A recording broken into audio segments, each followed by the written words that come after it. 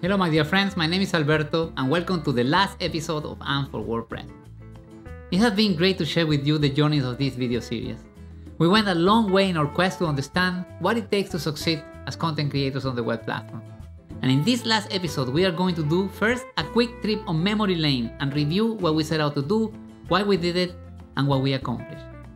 And then we are going to get a glimpse of what is next for us, now that we know about AMP, the help that it provides when it comes to core web vitals and page experience, and how to take advantage of it in our WordPress site.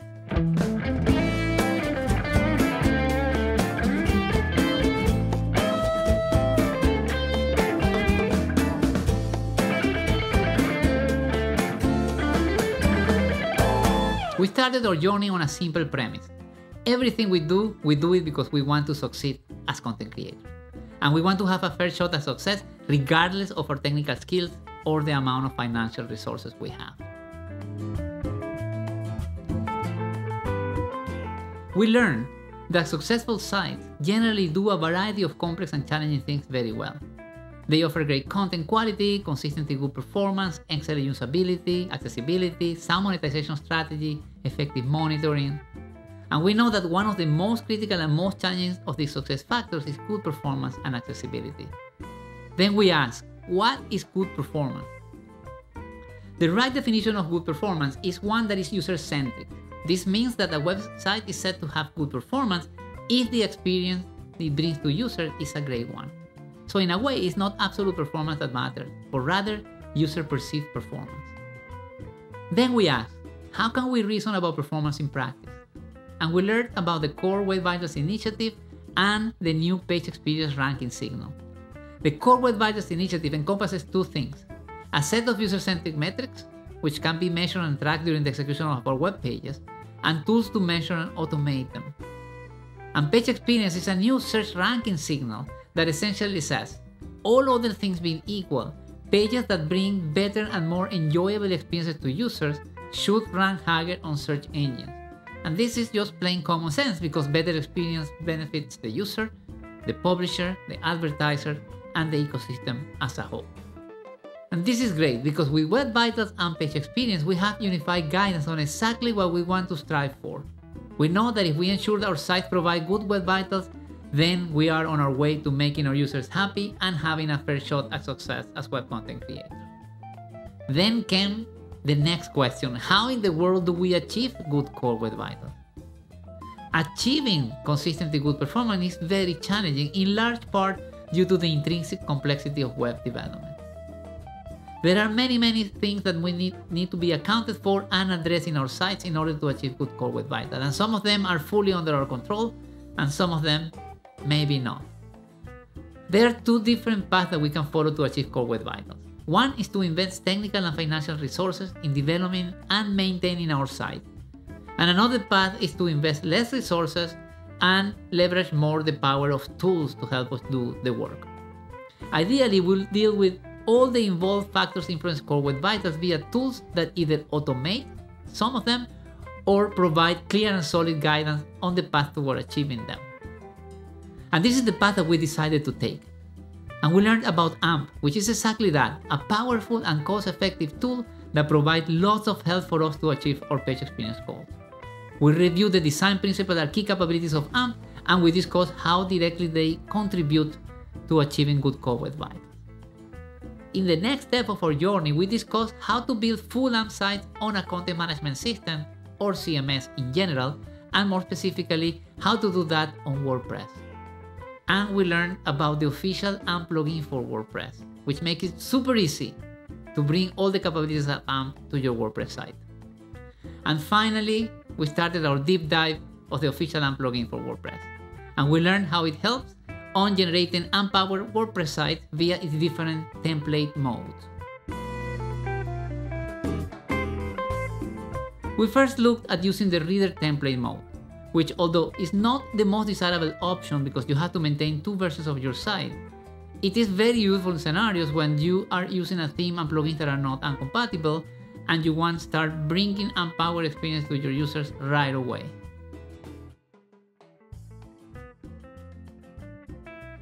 We ended our journey by learning about how to use the AMP plugin in its ideal configuration, the standard mode. And using it, we built a site for our friend Sarah, who is a yoga instructor wanting to bring great content related to her yoga practice to a large community of yoga enthusiasts. By choosing to leverage the capabilities of AMP, Sarah made a trade-off decision. On one hand, the commitment to keep her site fully uncompatible means that she has more limited options in terms of the components that she can choose for her site. And on the other hand, it means that in return, she gets some guarantees on how her site is going to perform, and therefore some guarantees on the user experience that her site is going to bring to her users, and ultimately some guarantees on her chances of having a good return of her investment. And despite of the constraints that are needed to achieve some performance guarantees, Sarah's site can and has all the functionality and look and feel she needs to deliver good quality content to her users. In addition to enabling performance guarantees, choosing AMP also means that Sarah can effectively reduce the development and maintenance costs of her site. By leveraging AMP as a tool, helping on the front of the challenging success factor of performance. Remember the two paths that we said that we have to succeed on Core Web Vitals? Well, AMP as a technology is a representative of a path where we choose tools to help us with automation and guidance to reach our performance goals. The alternative path is either that we invest internal development and maintenance costs or outsource those tasks to development entities such as freelancers or development agencies. Certainly, the tooling path provides a much better ROI, as resources not invested on achieving one success factor can be invested on other important aspects of your site. At this point, we are on our path to a successful content strategy, but we still need to account for and address the other aspects that we mentioned in episode 1 that successful sites generally do well. We need to create great content, and this simply means create content that brings value to our users.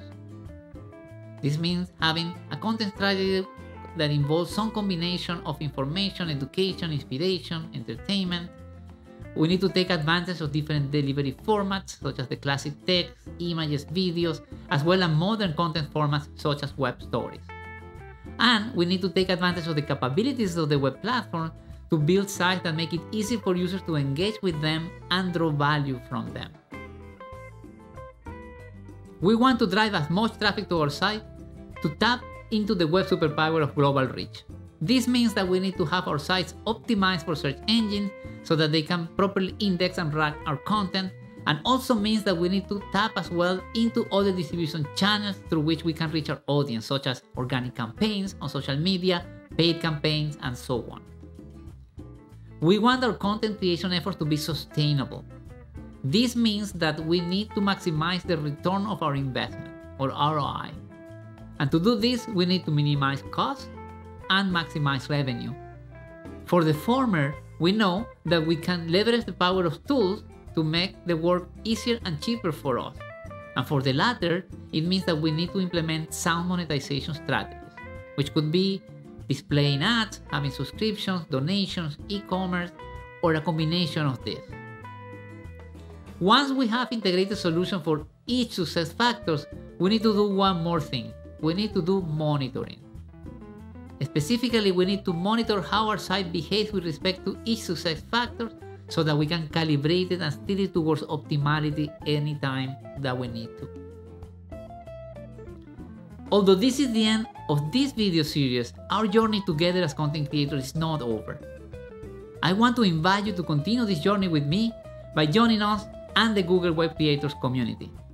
Google Web Creators is an initiative providing guidance, tools, and inspiration for creators like you to create and publish awesome content on the open web. You can join us and follow our content on the YouTube channel, follow our Twitter account, our Instagram account, and soon on the Web Creators Google site. I am very much looking forward to engaging with you there, and let's make it happen.